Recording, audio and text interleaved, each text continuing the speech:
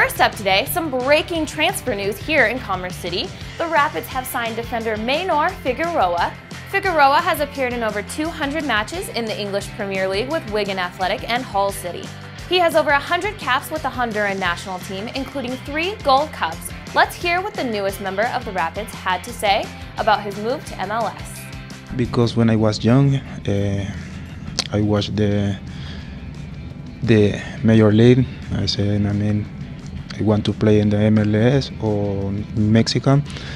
So the Rapid gave me a chance to come here. I feel happy to stay here. Next up, the match against Columbus is obviously an important one on the field, but it's also Military Appreciation Night. So here's our in-house military service member / defender, Joseph Greenspan, on balancing soccer and his duties with the Navy.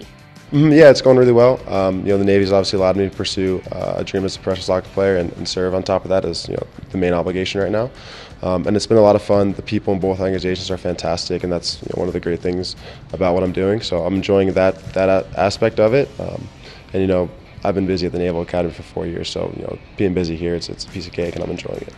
There's one more important thing you should know about Saturday night. There's going to be an amazing fireworks show after the match. So come see the Rapids take 3 points and stay for the show on what should be a beautiful evening.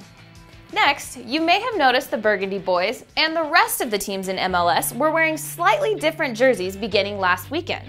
I did a little investigating on the topic with the one and only Rapids kitman, Brandy Lay. Check it out.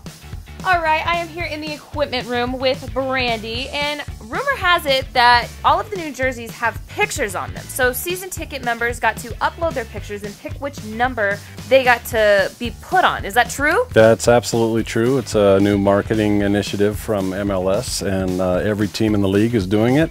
And as of the 1st of August, every uniform, every player, every team in the league has that exact same thing on it. So. Can you show me how you press one? Absolutely. All right, let's check it out.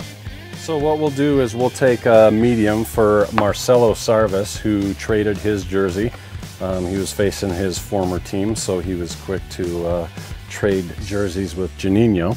But essentially, what we'll do is take his nameplate that we order, and then also the 2 numbers. And it doesn't look like much at this stage, but it will be pretty cool when we get done with it here. Just make sure we got them straight for the most part.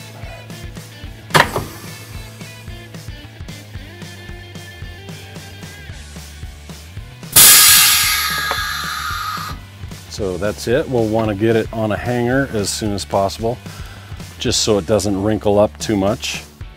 And then these particular numbers we peel off after they've cooled. So we'll come back in about a minute. Okay. And take it off. Is there anything special I have to do before I peel it off? Well, I would say just treat it like a Band-Aid. Get a good grip and then rip. Close your eyes. Try not to scream, but that's all you need to do. Okay. Hopefully this goes well. Here we go. 1. Okay.